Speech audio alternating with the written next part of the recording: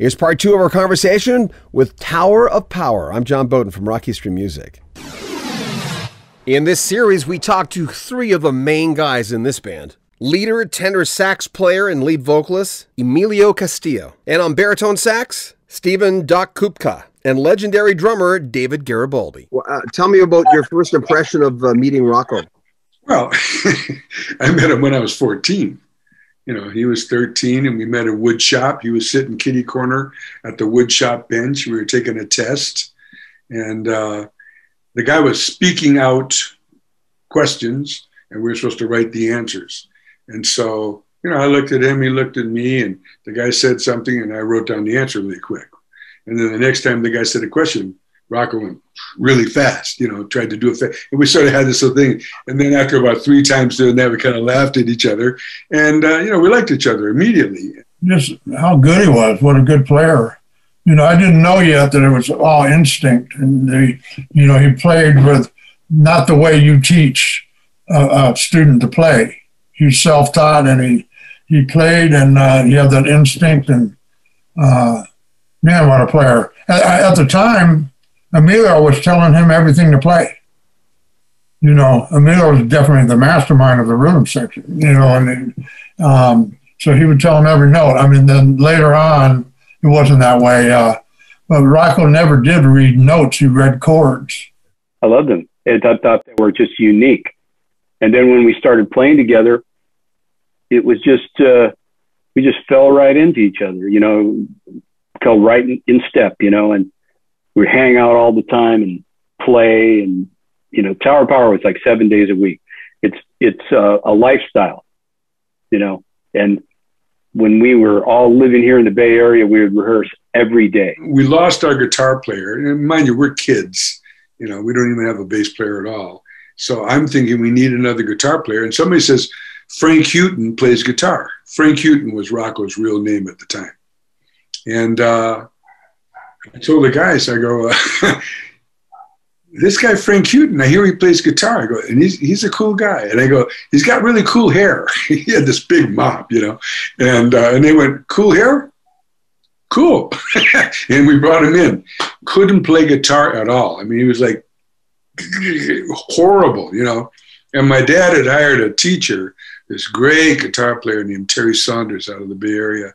And he would come once a week and teach us as a band how to play a song.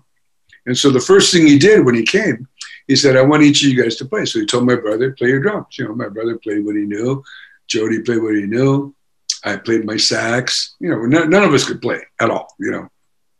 And he points to Rocco and he goes, play your guitar. And you know, and he goes, you need to play the bass. And we all together, we go, what's a bass? And he goes, never mind, you need one.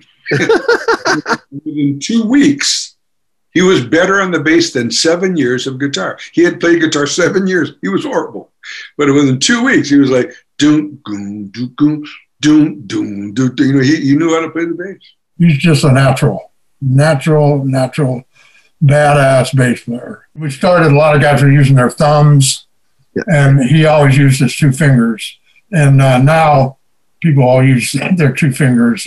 Very few people use their thumbs now. So he was very instrumental in changing that, I do believe. Did you get a chance to say goodbye to Rocco? Well, not in that sense. You know, we didn't really speak a lot in the last few months, you know, of his life, you know. And when we had to make the decision to tell him to stay home, that's what we did. It was very tough on everybody, but it was absolutely had to happen for his health, you know, the life of the band and all that stuff. So I think we had almost a month of different meetings so everybody could talk and get to the place where everybody could sort of agree that this is what we got to do. Yeah. He was in the hospital and, you know, he's pretty out of it. Yeah. And his caretaker, Mickey, good, you know, our good buddy, I called and he answered the phone and I go, can I talk to him? You know, and he goes, yeah, he goes, he's sort of coherent, you know, and so it was a video call and he puts it to him. He goes, Rocco, it's Mimi. You know, that's my nickname. And I go, hey, Frank. I always call him Frank, you know, to let him know that I knew him when, you know. I go, hey, Frank. And I reminded him of this story. When we were kids, he had a 39 Oldsmobile. And, it didn't run or nothing, but one day we got it running. And me and my brother and Frank got in that car, and Frank's driving, and we went over by the community center, and there was like a forest over there, and we were kind of driving the car through that forest. And we came out onto the grassy area by the community center, and there was all these hippies. It was a be-in.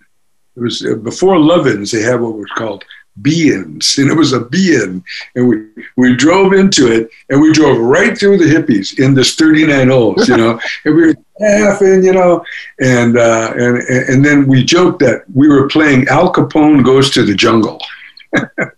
And so, you know, I said, hey, man, you remember when we played Al Capone Goes to the Jungle and we came into the be-in, and he looks at me, he laughs, you know. And we talked for a second, and then I said, I love you. And he goes, oh, I love you too, you know. And then, and that was it, you know. And then Mickey said, you know, he comes to every so often. If he comes to again, you want to talk to him? I go, yeah, you know. And then he didn't call me for 2 days. And when I talked to him, he said, no, he goes, he never came to again. He goes, you're the last one he talked to. He goes, but he knew it was you. Yeah. I go, no, I know he knew. Oh. He remembered the story and everything. Did you have a chance to say goodbye to him? I did. It was like he was very sick, but yeah, he had a lot of health problems at the end, and yeah, I got a chance to say goodbye.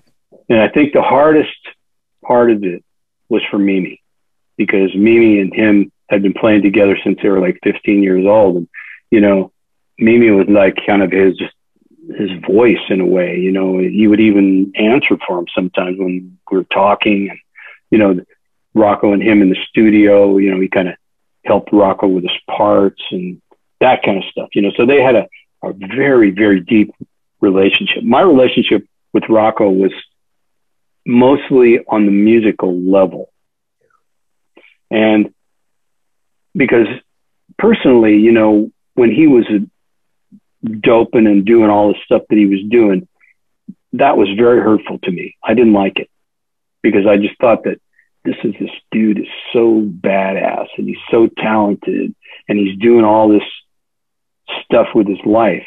I mean, what's up with that? And it was really frustrating to me. And so those kind of things always seemed to be in the way of having a relationship that was, you know, really smooth.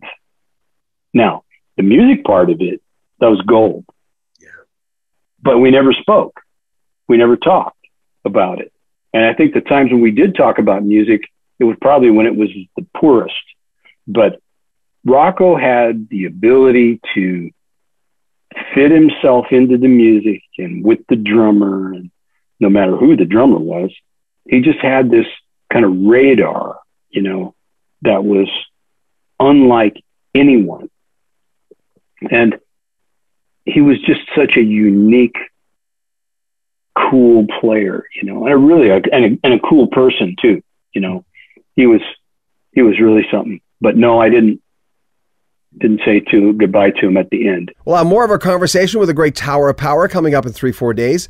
Make sure you comment on our video, subscribe to our channel, and share our videos. I'm John Beaudin from Rocky Stream Music.